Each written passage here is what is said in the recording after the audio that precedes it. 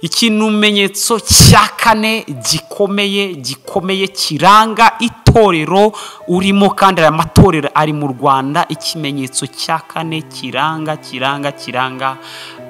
iri torero ry'ibinyoma ni ukuvumana.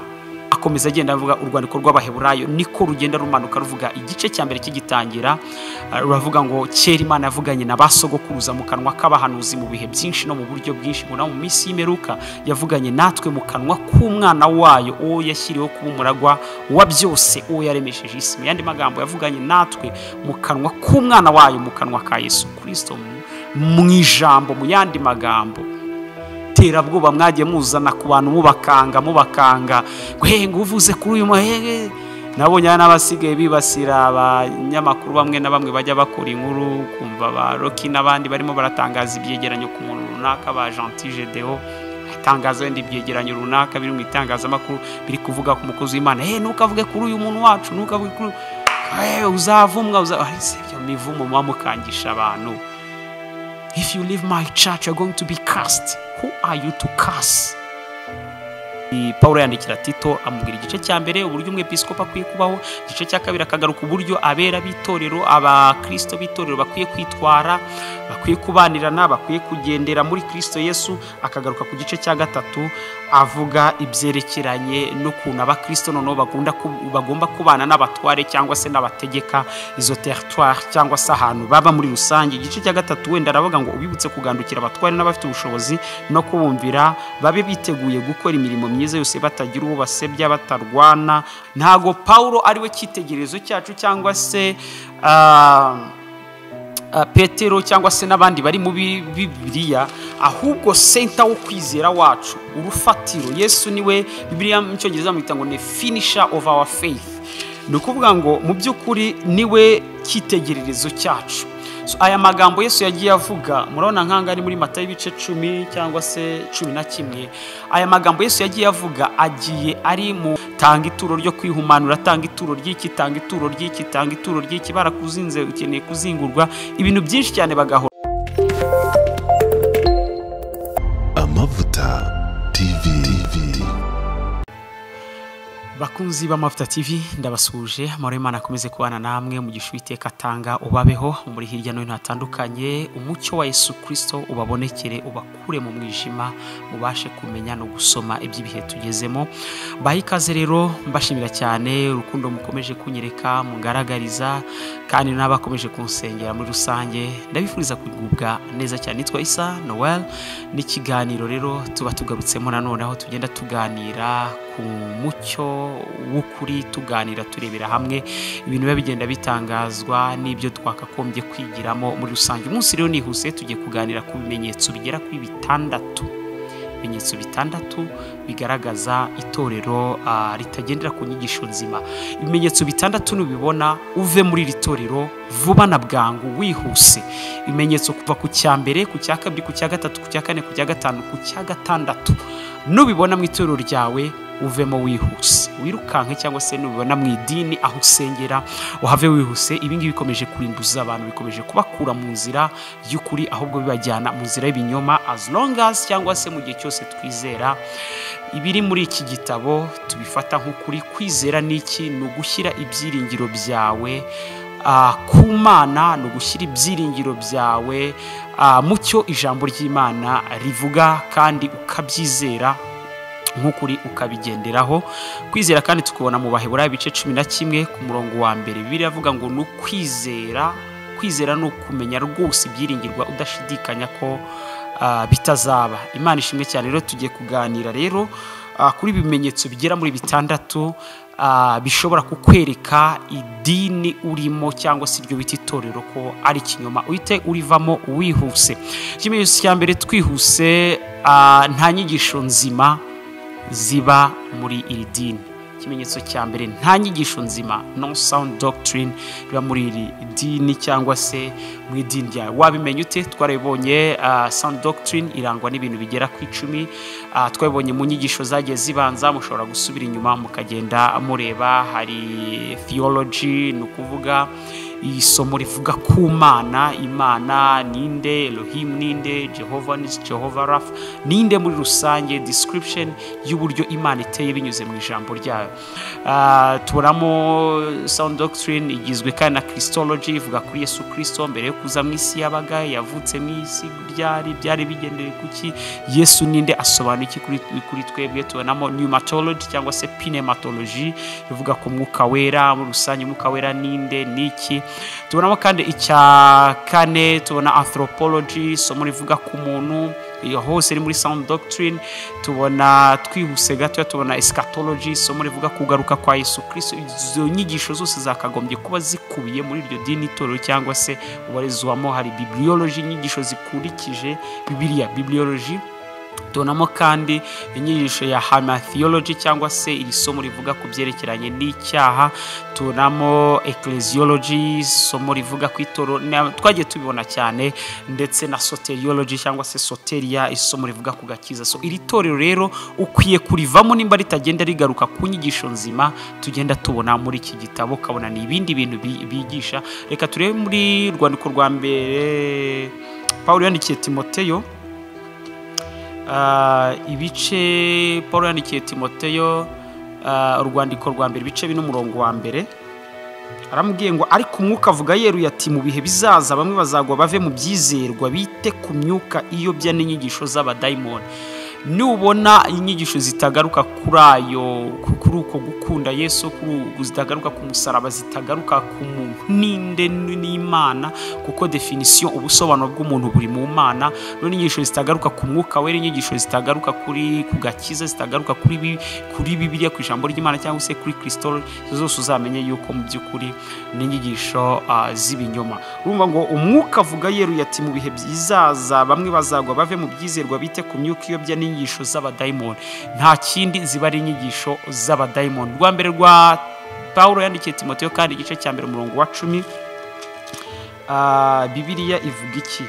Bibiliya iratubwira ngo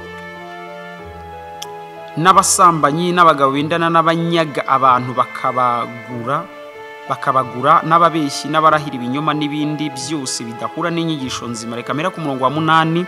Aha iki gihe Paulo arimo avuga umurimo wagenewe Timoteyo ari muri Efeso, arimo amubwira ngo ugume muri Efeso nk'uko nakwinginze ubwo najyaga i Makedoniya, kugira ngo wihanangirize bamwe kutigisha ukundi cyangwa kwita ku migani y'ibinyoma cyangwa se amasekuruza atagira iherezo, bidafasha umurimo w'Imana wo kwizera, ahubwo bizana impaka. Inyigisho zigenda zizana impaka. Tugere ku murongo wa 8 ngo icyakora tuzi ko amategeko ari meza kuko iyo umuntu ayagenjeje uko bikwiriye amategeko, kandi tuzi yuko amategeko atashyiriweho umukiranutsi keretse abagome n'ibigande n'abatuha Imana n'abanyabyaha n'abatarabera, tita ku by'Imana n'abakubita ba se na ba nyina n'abicanyi n'abasambanyi n'abagabo bendana n'abanyaga abantu bakabagura n'ababeshyi n'abarahira ibinyoma n'ibindi byose bidahura n'inyigisho nzima. Akongera akagarukamo iri jambo rivuga ngo inyigisho nzima. Turebe Timoteyo, urwandiko rwa kabiri Paulo yamwandikiye ibice ni 4 umurongo wa 3.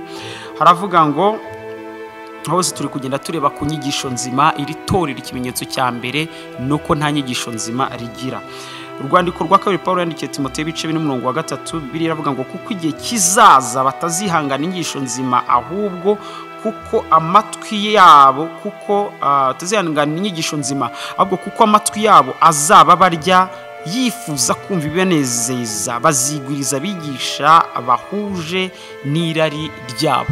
Ukumva ibintu bigisha n'ibyibo, ukihagera urabona ibyibo n'iki, gutura ni byiza, gutanga icya 10 n'amaturo ni byiza, fasha umurimo w'Imana, ariko ukabona buri kanya baragutega ibyibo, buri kanya hariya hanze bakunda kuvuga ngo sow seed, tanga imbuto, tanga ituro ryo kwihumanura, tanga ituro ry'iki, tanga ituro ry'iki, tanga ituro ry'iki. Barakuzinze, ukeneye kuzingurwa ibintu byinshi cyane, bagahora mu maturo suko arimo bariko kuyahoramo, kumva niyo ndirimbo aho ngaho mu rusengero. Ikindi uzasanga n'ibyo bintu akenshi birimo, wareba ugasanga nta jambo, ukabona nakavuyo ahantu nk'aho ngaho. Reka turebe icyo Paulo yabwiye Tito igice cya mbere umurongo wa 9. Paulo yandikiye Tito nanone amwandikira mu gice cya mbere, urwandiko Paulo yandikiye Tito igice cya mbere umurongo wa 9. Bibiliya avuga ngo kandi duhere ku murongo wenda wa 7 kuko umwepiskopi akwiriye kutabaho umugayo nk'uko bikwiriye igisonga cy'Imana kandi ntakwiriye kuba ikigenge cyangwa ikirara cyangwa umunywi w'inzoga cyangwa umunyarukoni cyangwa wifuza indamu mbi, ahubwo abe ukunda gucumbikira abashyitsi. Aha bari kuvuga description cyangwa se ibigomba kuranga descriptions z'umukozi w'Imana: ukunda ibyiza, udashayisha, ukiranuka, wera, wirinda kandi ukomeza ijambo ryo kwizerwa nk'uko yaryigishijwe, kugira ngo abone uko ahuguza abantu inyigisho nzima no gutsinda abamugisha impaka. Ariko abone uko ahuguza abantu inyigisho nzima, nuko ko hari uguhuguza abantu inyigisho zipfuye, zibaroha, zibajyana. Itorero rigomba kuba rifite inyigisho nzima, sound doctrine, zigiye ziri muri Bibiliya. Reka dusome muri uru rwandiko Paulo yamwandikiye nanone ibice 2 umurongo wa 1, havuga imibereho ikwiriye abari muri Kristo Yesu. Havuga ngo ariko weho uvuge ibihuye n'inyigisho nzima. Imibereho ikwiriye abakristo, ariko weho uvuge ibihuye n'inyigisho nzima. Imana ishimwe cyane. Uru rwandiko rwa wenda nitwiga iki gitabo cya Tito, Paulo yandikiye Tito, wenda muzabibona, kigizwe n'ibice 3. Igice cya mbere avuga imibereho myiza cyangwa se avuga mu by'ukuri ibikwiriye kuranga umwigisha cyangwa se umwepiskopi, umupastori, umuntu wigisha abandi, avuga ibintu bikwiye kumuranga. Igice cya kabiri agenda avuga noneho imibereho y'abakristo, abakristo muri rusange. Igice cya gatatu akavuga uburyo abakristo ab'Imana bakwiye kugendana imibereho yabo ariko vis-a-vis na politike y'isi cyangwa se n'abatware n'ababategeka muri rusange. Nicyo iki gitabo agenda agarukaho. Paulo yandikira Tito amubwira igice cya mbere uburyo umwepiskopi akwiye kubaho, igice cya kabiri akagaruka uburyo abera b'itorero, abakristo b'itorero bakwiye kwitwara, bakwiye kubanirana, bakwiye kugendera muri Kristo Yesu. Akagaruka ku gice cya gatatu avuga ibyerekeranye n'ukuntu abakristo noneho bagomba kubana n'abatware cyangwa se n'abategeka izo territoire cyangwa se ahantu baba muri rusange. Igice cya gatatu wenda aravuga ngo ubibutse kugandukira abatware n'abafite ubushobozi no kubumvira, babe biteguye gukora imirimo myiza yose, batagira uwo basebya, batarwana, ahubwo bagira neza, berekana ubugwaneza bwose ku bantu bose. Kumva ari kuvuga ku bantu bose, muri rusange. Iki ni ikimenyetso cya mbere cy'iri torero ridafite ubuzima, nuko bafite inyigisho mu by'ukuri zitari nzima. Ikimenyetso cya kabiri cyangwa se ikimenyetso kiranga itorero ridafite mu by'ukuri riyobya abantu, navuga ibimenyetso biranga itorero riyobya abantu. Icyakwe nuko they have too many ways leading to the kingdom of God. Bafite inzira nyinshi ziyobora abantu ku Mana cyangwa se zibayobora mu ijuru.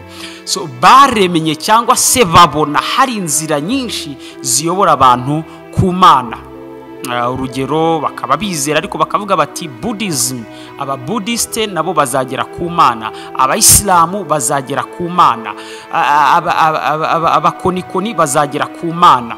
Hari umuntu umwe wo mu bafite imyizerere wigize kunganiriza ambwira ati rega abayisilamu cyangwa se yambwiraga n'abandi babuda, arambwira ati rega nabo bizera Imana, nabo bazajya mu ijuru. Ahantu mwashyira ikibazo gikomeye cyane. So nimba tubona iki cyanditswe kivuga ngo Yesu niwe nzira, ukuri n'ubugingo, I'm the way, the truth and the life, nuko ngo ninjye nzira, bisobanuye ko nta wundi ujya kwa data atari we umujyanye, ninjye kuri, ninjye ubugingo. Reka turebe Yohana ibice 10, ubutumwa bwiza Yohana ibice 14 umurongo wa 6. Biravuga ngo Yesu aramubwira ati ninjye nzira n'ukuri n'ubugingo, nta ujya kwa data namujyanye. Bisobanuye yuko mu by'ukuri Yesu niwe nzira, niwe kuri kandi niwe bugingo. Nimba twizera koko ijambo ry'Imana, Yesu niwe nzira cya mbere, Yesu niwe kuri, Yesu niwe bugingo. Nimba twizera ijambo ry'Imana, bisobanuye yuko nta ujya kwa data adaciye muri iyo nzira yitwa Kristo. Reka turebe mu byakozwe n'intumwa ibice 4 umurongo wa 12. twihuse ibyakozwe n'intumwa ibice 4 umurongo wa 12 Bibiliya ivuga iki? Bibiliya iravuga ngo kandi nta wundi agakiza kabonerwamo kuko ari nta rindi zina munsi y'ijuru ryahawe abantu dukwiriye gukirizwamo. Aba bantu bagira icyo bita universalism cyangwa se imyigishirize yo kuvuga yuko twese twabumbiwe aho ngaho, abantu bose, inyoko muntu yose mu by'ukuri ikwiriye kubona agakiza. Ariko twajya muri Bibiliya twareba tukabona amagambo Yesu yavuze. Bene data, amagambo Yesu yavuze nko muri Bibiliya mfite ya King James version, usanga amagambo yagiye yivugira we ubwe umwami wacu agiye ariho n'amagambo ari mu mutuku. Nukuvuga ni quotation cyangwa se statement Yesu yagiye atanga. Ayo magambo agiye ari mu mutuku. Bisobanuye ikintu gikomeye cyane kuko Yesu ntago Paulo ari we cyitegerezo cyacu cyangwa se Petero cyangwa se n'abandi bari mu Bibiliya, ahubwo center wo kwizera wacu, urufatiro. Yesu niwe Bibiliya mu cyongereza mwita ngo ne finisher of our faith. Nukuvuga ngo mu by'ukuri niwe cyitegererezo cyacu. So aya magambo Yesu yagiye avuga, murabona nkanga ari muri Matayo ibice 10 cyangwa se 11. Aya magambo Yesu yagiye avuga agiye ari mu bagiye bayakoresha, bagiye bayandika n'ibara ry'umutuku. Mu by'ukuri tubona yuko Yesu Kristo ari we nzira. So abantu rero bigisha kenshi yuko hari izindi nzira, yewe hari ubundi buryo. Ntago ari ukuri bimeze. Ndabizi izi nyigisho zinari muri iki gihugu, ari amadini amwe namwe azifite, wenda ntashaka kuvuga muri uyu mwanya, ariko tuzagera igihe tuvuge kuri gospel of inclusion. Hari abantu bagiye bayitangira nk'abitwa ba Pearson. Hari umugabo w'umunyamerika umwe mu bakurikiye ububyutse bwabaye muri Azusa, nawe wa develop cyangwa se washyizeho ubu bwoko bw'ubu butumwa bwiza. Tugende tureba ingaruka byagiye bitera rimwe na rimwe, ariko mu by'ukuri ni ikintu cyo kwitonda. Nimba koko bene data basoma iki gitabo cyangwa se bakiga biri muri iki gitabo, ubu buyobe burahari bwo kwigisha abantu ibyerekeranye n'inzira nyinshi zigeza abantu ku Mana, abacwizi bande bose, tabo bose bazajya mu ijuru. Babaza rimwe na rimwe nihe mpamvu abantu baravuga bati abo bantu ntago baramenya ko bagiye mu ijuru, niyo mpamvu tugomba kubabwiriza. So ni ikintu mu by'ukuri cyo kwitonderwa. Namwe muratubwira cyangwa se muri izo nyigisho mwandika ahangaha, ariko nimwe mu madoctrine nayo iri muri iki gihugu, ndetse ifite abantu benshi, ifite kuraya abantu benshi barimo barayimenya cyane, barimo barayijyamo. Gusa benshi bayirimo nta nubwo babizi, bazagenda babimenya imbere bitewe nuko iyo kuha iteguye. Ariko mu by'ukuri this is one of apostasy stuff, ibintu biri aho ngaho biyobya abantu bajyana astray. So inzira ya kabiri niyo ngiyo mu by'ukuri. Reka wenda turebe mu Kuva ibice 20 umurongo wa 3, iyi mu Kamisiri ibice 20 umurongo wa 3, haravuga ngo ntukagire izindi mana mu maso yanjye. Hari n'umwe mu bakozi b'Imana batandukanye wigeze kuvuga mu by'ukuri, bamubaza kubyerekeye n'abayisilamu n'abandi bantu, haravuga ati nimba twizera ko nkanjye nabaye mu idini rya Islam, nizera ko kugeza ubu ngubu nkurikije Bibiliya ikimbwira, abayisilamu ijuru bazajyamo cyangwa se bavuga ritandukanye wenda n'iryo mbona Bibiliya ko ngendera mu myizerere. Nizera Kristo, ariko aya namwe mu magambo yagiye avuga, ndetse nk'uko umwanditsi w'Abaheburayo avuga ngo kera Imana yavuganiye n'abasogokuruza mu kanwa k'abahanuzi mu bihe byinshi no mu buryo bwinshi, ngo naho mu minsi y'imperuka yavuganiye natwe mu kanwa k'umwana wayo washyiriyeho kumuragwa byose, we yaremesheje isi.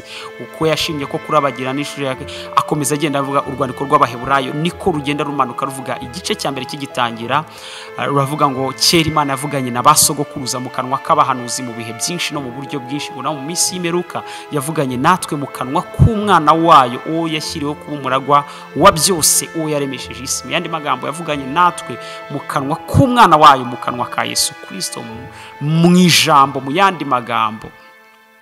So ngibyo nguko ni ibintu mu by'ukuri byo kwitonderwa. Umukozi w'Imana baramubaza bati yewe Imana izakurikiza ibi n'ibi, ntago nshaka kumugarukaho, ntago mbashaka kugenda mvuga ku bana. Ariko nimba wizera ko Kristo ari we nzira, why not udashobora kuhamya ukavuga ati Yesu niwe nzira, niwe kuri, niwe bugingo. Yesu niwe nzira, niwe kuri, niwe bugingo. Nimba ari inzira, what does it mean? Bisobanuye iki? Bisobanuye ko nta ujya kwa data nawe bivuga ntamujyanye. Hana ubutumwa bwiza 14 kuva ku murongo wa 6. Ni nge nzira. Mu yandi magambo ashaka kuvuga ko hari wakwibeshya ko ari izindi nzira. Ni nge nzira. I am the way. Ni nge nzira. Ni nge nzira. Inzira sinzi nimba ijambo turyumva. Biravuga ngo niwanga kumpamiriza imbere y'abantu nanjye sinzaguhamiriza imbere ya data. Why? Paulo avuga ngo ndizera, nicyo gituma mvuga. So, tuvuga ibyo twizera. Imana ishimwe cyane. Hari abantu babaho bavuga bati ntabwo niteranya n'abantu, ntabwo ngira gute, ariko mu by'ukuri nimba icyatsi ari icyatsi ni icyatsi, nimba umweru ari umweru n'umweru. Now icya gatatu kiranga iri torero cyangwa iri dini ry'ibinyoma riyobya abantu no kwiyamamaza, self proclamation, kwiyamamaza, kwivuga cyane. Hari ikintu mu gifaransa bita culte de la personnalité, no kuvuga ngo gusingiza umuntu, gushyira imbere umuntu cyane. Iki kintu uzasanga bavuga ngo kwa kanaka, ho kugira ngo banavuga izina ry'itorero ashumbye cyangwa ry'idini, ahubwo kumva yabaye kanaka. Nkuko poso wacu akunda kubivuga, nkuko bishop wacu akunda kubivuga, nkuko kanaka akunda kubivuga, ibintu nk'ibyo. Culte de la personnalité. So, ibi bintu by'ukuri bizamura pride, bizamura kwiyumva, bizamura kwibona. Ibyo bintu mu by'ukuri ntago bihesha Imana icyubahiro. Nta wundi uvugwa, nta rindi zina twahawe kuvuga, nta rindi zina rivugwa mu bihe bya none n'ibihe bizaza uretse rya Yesu Kristo. Abaheburayo ibice 13:8. Yesu Kristo uko yahoze niko ari ndetse niko azokwama, wa mugani w'abarundi. He was the same yesterday, today and forever. So uko yahoze niko ari, niko azahora. Ni umwami w'ibihe byose. Ni everlasting. Actually is not everlasting, he's eternal. Kuko hari difference iri hagati ya everlasting na eternal. Tuzabivugaho wenda nitubona umwanya tuvuge. Twebwe abageze muri Kristo Yesu tugira ubuzima buri everlasting, ariko we Imana muri rusange ni eternal, ihoraho. Everlasting na eternal bakunda kubikoresha na Ifaransa bavuga ngo ce sont les mots qui sont utilisés interchangeablement. Na magambo ashobora gukoresha rimwe cyangwa se irindi, ariko harimo difference komeye cyane. Nureba mu dictionnaire wenda bazagwa ijambo kwereke ko ari kimwe eternal na everlasting, ariko everlasting ni ikintu, is something that has had start but it will continue in eternity. Ni ikintu cyagize intangiriro ariko kizakomereza mu buziraherezo, mu gihe eternal ni kitazi itangiriro, kitazi n'iherezo, gihoraho. So iyo being, uko kubaho kw'Imana ni kwagize itangiriro, ni kwagize n'iherezo. Nkuko Abraham amaze gusanganirwa na Melkisedeki, yamuzaniye umutsima, amuzanira na vino, baraganira avuye kunyaga iminyago yari kuvuye gukura ku ngabo zari zateye mwene wabo Loti. Arangije Bibiliya iravuga habaho introduction, habaho kuza k'umugabo witwa Melkisedeki. Abraham ubwo yaramuzaniye ibyo ngibyo mu gitabo cy'Abaheburayo babigarukaho mu bice 7, akavuga ngo ni umwami w'i Salemu, ni umutambyi w'i Salemu. Salemu isobanura Shalayim, isobanura Shalom, isobanura amahoro, salama. No kwa ngo ni umwami utaragize itangiriro, ntagire n'iherezo, ngo ntagira se, ngo ntagira nyina, ngo ni umwami w'i Salemu. Isalemu isobanura amahoro, ni umwami w'amahoro, ni umwami uganje, utaragize se, utaragize nyina, ni umwami w'ibihe byose, ni umwami uhoraho. Abraham yarabonekewe na Melkisedeki cyangwa se na Kristo uza mu ishusho y'iryo zina Melkisedeki. So urumva rero ni umwami w'ibihe byose. Aba bantu bo rero bariyamamaza ho kugira ngo bamamaze utaragize itangiriro, utaragize n'iherezo, uko guhora baba proclaiminga babavuga kwa kanaka nawe akumva ko ari kanaka mu by'ukuri, ariko yakagombye guhereza Yesu icyubahiro. Iki ni ikimenyetso muzasangamo cyane, azamenyekana nka kanaka. Ikimenyimenyi ko ari kanaka namara gutabaruka cyangwa se atashye muri ubu buzima, cyangwa se avuye mu Rwanda agiye mu kindi gihugu, uhita ubona umubare w'abantu bagabanyutse kubera ko bakurikiye kanaka, ntibakurikiye ubuzima buri mu itorero.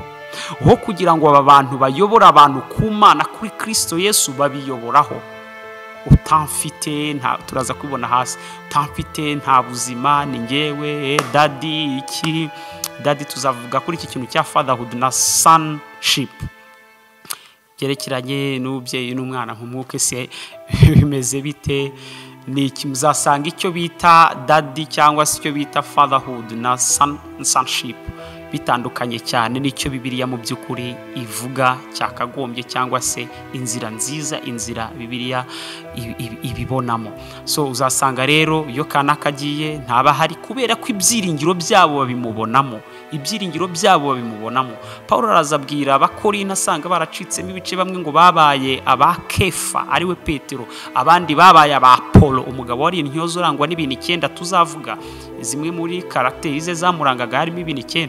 So abandi barabaye ngo aba Paulo, ngo hari n'abandi bari barifashe baravuga ngo twebweho turaba Yesu, twarabavumbuye. Kefa yarazaga akigisha uburyo yabanye na Yesu, yagendanye bakavuga twebwe uyu mugabo Kefa ni nawe basigiye itorero, niwe tuzabana nawe, niwe Petero, niwe Simoni mwene Yona. Bati uyu ngo yagendanye na Yesu. Abandi bakavuga bati Paulo n'urafite ihishurirwa ridasanzwe. Nimwibuka ko ejo bundi Yesu aherutse kumunekera ari mu nzira i Damasiko, akambwira ati jya kwa Ananiya, nyuma y'iminsi 3 azagusengera uhumuke. Batuye umugabo yatumwe na Yesu Kristo, ni intumwa ya 13 turayobotse, cyangwa se ya 14 bitewe nuko bamwe babyiza, ni ya 13.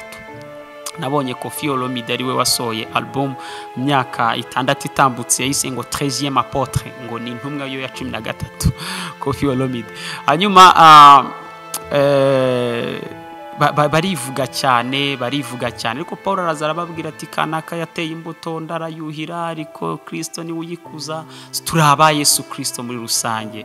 So hanyuma rero uko kwiyamamaza tugushyiraho akadomo k'uwo muntu, rimwe na rimwe hari ibindi nashaka kugira ngo mudahita mubamenya, ntabwo tuba dushaka kuvuga abantu, ariko mu by'ukuri abantu bakagombye kwashyira utubazo. Birashoboka ko ari umukozi w'Imana, ariko nanone afite kwiyamamaza kwinshi, kandi Bibiliya avuga ngo pride, kwishyira hejuru kubanziriza kugwa. Ikimenyetso cya 4 gikomeye kiranga itorero urimo, kandi aya matorero ari mu Rwanda. Ikimenyetso cya 4 kiranga iri torero ry'ibinyoma ni ukuvumana. barakasira. Arakubwira ati nuva mu itorero ryanjye, umushumba, umupasiteri, umuapotre, umubishop, umuhanuzi, nzakuvuma. So indimi zabo zuzuye ubumara, zuzuye ubusagwe, zuzuye imivumo. Biravuga ngo ninde wavuma uw'Imana itavumye? Ninde wavuma uw'Imana itavumye? Ninde wavuma uw'Imana ninde wavuma uw'Imana itavumye? Ninde wavuma uw'Imana yahaye umugisha? Mwibuka igihe cya Balamu yagiye kuvuma ubwoko bw'Imana kugira ngo abuvume, ururimi ruba twisted, birangira arimo araba blessing, abahesha umugisha. Kubera ko you cannot curse a son, a daughter of God. You cannot curse a daughter, a son of God. Tu ne peux pas maudire umwana w'Imana, l'enfant de Dieu. Ntabwo bishoboka. Fils de Dieu, ntabwo bibaho.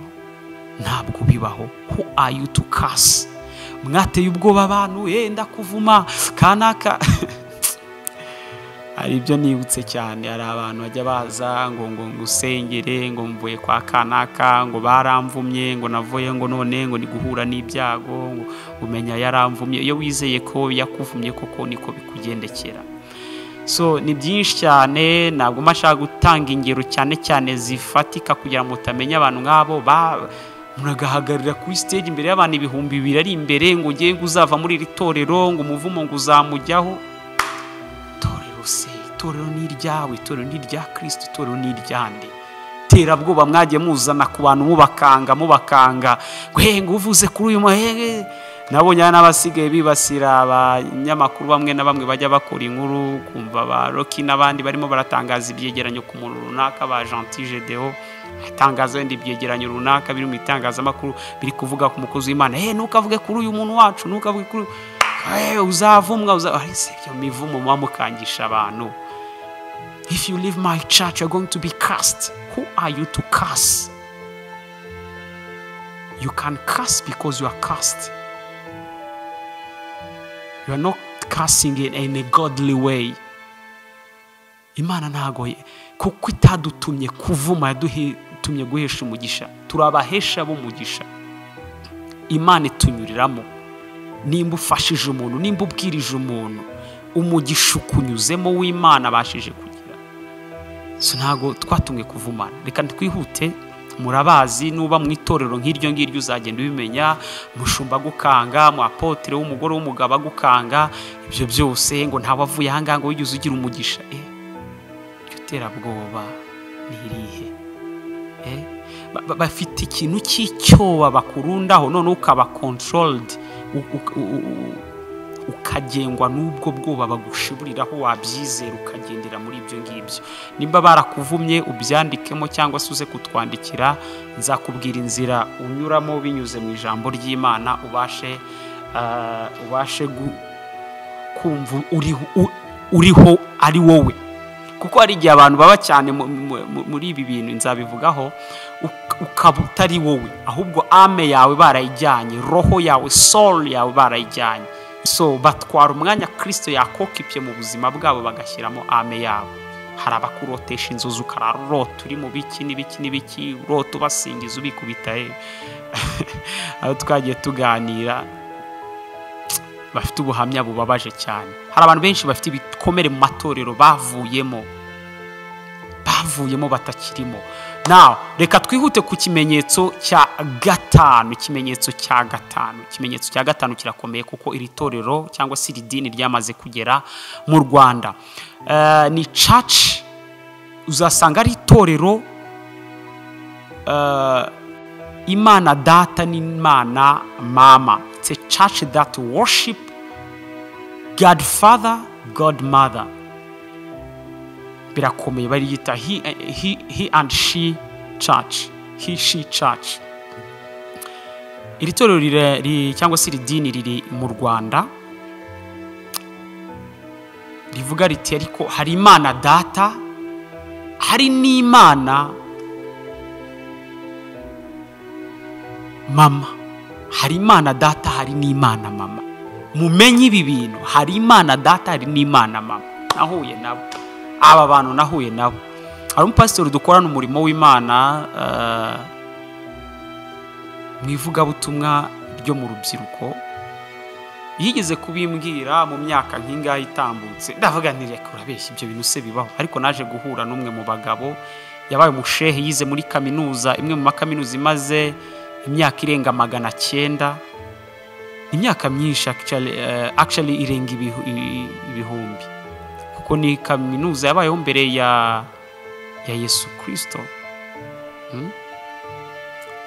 Al-Azhar University, iyo kaminuza yitwa Al-Azhar University. Al-Azhar University ni kaminuza yo mu Misiri imaze igihe kinini cyane. Iba hariya i Cairo mu Misiri mu murwa mukuru. Ifite n'amafakulte menshi cyane. Ni kaminuza y'abayisilamu birumvikana.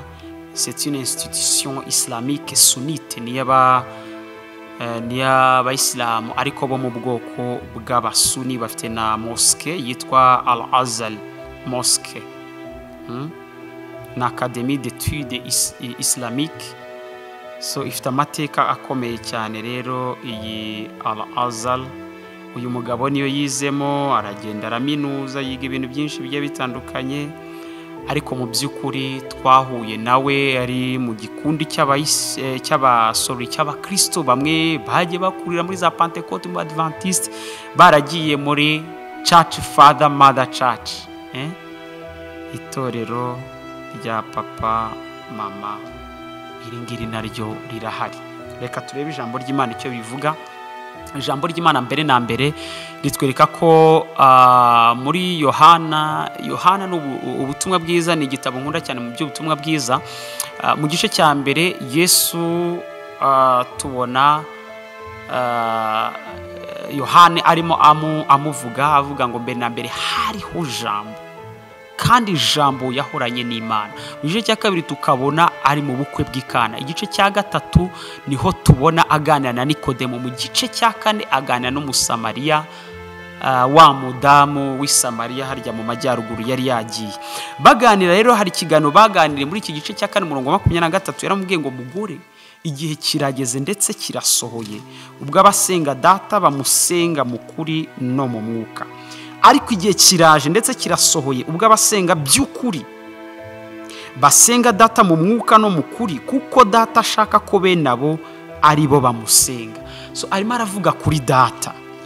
Kubera icyo atavuze mama? Nitugera mu bice 17 Yesu asabira abigishwa be n'abandi bose bazamwizera, Yesu amaze kuvuga ibyo yubura amaso areba mu ijuru ati, data igihe kirasohoye, ubahiriza umwana wawe ngo umwana akubahishe. Urumva arimo aravuga mu by'ukuri kuri data, arimo aravuga kuri data. Thank you Jeremy, urakoze. Jeremy ni umusore dukorana hano umurimo w'Imana, aba ari kuri kamera, mushimira cyane ko aba ari kumfasha kandi akaba ari umusore uzi ijambo ry'Imana. Turebe mu butumwa bwiza bwa Yesu Kristo ko bwanditswe na Luka ibice 11 murongo wa 2, duhereye ku murongo wa 1, aravuga ati, nuko ahantu hamwe asenga arangije umwe mu bigishwa be aramubwira ati, data buja twigishe gusenga nk'uko Yohana yigishije abigishwa be. Yavugaga Yohana Umubatiza. Ku murongo wa 2 arababwira ati, nimusenga mujye muvuga muti, data wa twese, izina ryawe ryubahwe, ubwami bwawe buze. So turabona Yesu arimo yigisha abigishwa be gusenga, ababwira ngo mujye muvuga ngo data wa twese, our Father, our heavenly Father, data wa twese. So mu by'ukuri turabona yuko hano yarimo abigisha gusenga, ariko babwira ngo mujye muvuga data wa twese. So iyi church rero isenga mother father, mu by'ukuri ni movement iri supported na movement y'aba feminism, ndetse barengaho basige bo bibanda cyane ku mana mama. Hari byanditswe bazayishakira babishakira byinshi biri mu Bagalatiya n'ahandi hagiye hatandukanye, bagenda binterpretinga mu buryo mu byo kuri butanoze butari bwiza. Iyo muhuye barakubwira rwose ko ibyanditswe byinshi muri za cyane cyane bagaruka mu nzandiko Matesalonike mu Bagalatiya ndetse no muri mu byahishuriwe Yohani, bagenda babivugaho babigaragaza basa nkaho ba twisting ibyanditswe bigiye bitandukanye. Muzahura nabo cyangwa se nimba waranahuye nabo, wandika ibyo byanditswe ahangaha, cyangwa se if you are one of them, nimba umwe muri bo, byandika ahangaha. Abakozi b'Imana badukurikira baragusubiza, ariko mu by'ukuri ubona ko atari doctrine nziza, ntabwo ari inyigisho nzima. Reka tugere, urumva ko bari supported n'aba feminism. Feminism ni movement iri gushyigikira abagore cyane, byereye nivuga ahantu hose bagera, kuko hari ibintu bashaka guhindura. Bibiliya hari ukuntu bahinduramo, ariko cyane cyane bashyigikiye abagore, bavuga yuko bagiye bakandamizwa ndetse biri mu nzego zose zigiye zitandukanye. Wenda reka tuve muri politike ho, wenda abantu baradomina cyane, nta kibazo kandi ni byiza, ariko cyane mu bintu by'Imana hari uburyo bari gushyigikirwamo. Nibiba ngombwa tuzaganiriye movement ya feminism, ariko mu dirishya ry'ijambo ry'Imana ni ibintu biri terrible, so much terrible. Reka biteye nakaga gakomeye cyane, nakaga gakomeye. Wenda mu rwego rwa politike bahereho bagenda babikora mu isi muri rusange, ntago ari muri aka karere gusa, ahubwo ari mu isi muri rusange. Bavuga bati batangiye bakosora n'andi magambo, kandi mu by'ukuri wenda bikumvikana hamwe na hamwe. Bakavuga bati nimba twari dufite umuvugizi wenda w'ikintu runaka, bamwitaga spokesman akavuga no none se bibaye ari umugore reka tuvuge spokesperson ko person ni umuntu umuvugizi ntago ari ashobora kuba ari umugore se twazavuga spokeswoman twazavuga spokesman kandi ari umugore no reka tukoreshe spokesperson ashobora kuba ari umugore cyangwa se umugabo chairman basiga babyita chairperson kuko ntiwamenya nimba ari umugore ushobora guhagarara ikintu runaka so biraza bigenda bikora muri societe au niveau politique au point de vue social point de vue ibintu byinshi bigiye bitandukanye ariko biza byototera mu itoro byabanje byitoratoza aho ngaho biza kuza aha ngaha now reka tujye ku kintu cya gatandatu aricyo cyanyuma kubera ko ntabwo ndi buze gutinda iki kintu kindi nugisanga mu itorero cyangwa mu idini ubamo kizwa n'amaguru sohoka muri iri torero ukibona ibi bintu muri iri torero kuko rirakujyana mu irimbukiro rirakujyana kwa Satani nta handi hantu rikujyana ni bubi aba bantu bahakana ubumana bwa Yesu iyi ngingo yindi iri torero n'ubu urimo cyangwa iri dini ukumva rirahakana yuko Yesu atabaye Imana ubumana bwa Yesu reka dusome Yohana ibice 5:22 Yohana ubutumwa bwiza ibice 5:22 Bibiliya ivuze iki Bibiliya irambwiye ngo kuko ari nta numwe data aciraho iteka ahubwo yabihaye umwana ngo abe ari we uca amateka yose kugira ngo abantu bose bubahe umwana nk'uko bubaha se utubaha umwana ntaba yubashye na se wamutumye uri kumva iki kintu utubaha uyu mwana ntaba yubashye na se wamutumye ngo kugira ngo abantu bose kuri uwo murongo wa 23 bubaha umwana nk'uko bubaha se utubaha umwana ntaba yubashye se ntaba yubashye na se wamutumye katureke ku murongo wa 18 Bibiliya ivuga iki nicyo cyatumye abayuda barushaho gushaka kumwica kuko uretse kuzirura isabato gusa ahubwo ahora yita n'Imana ko ari se bwite akigereranya nayo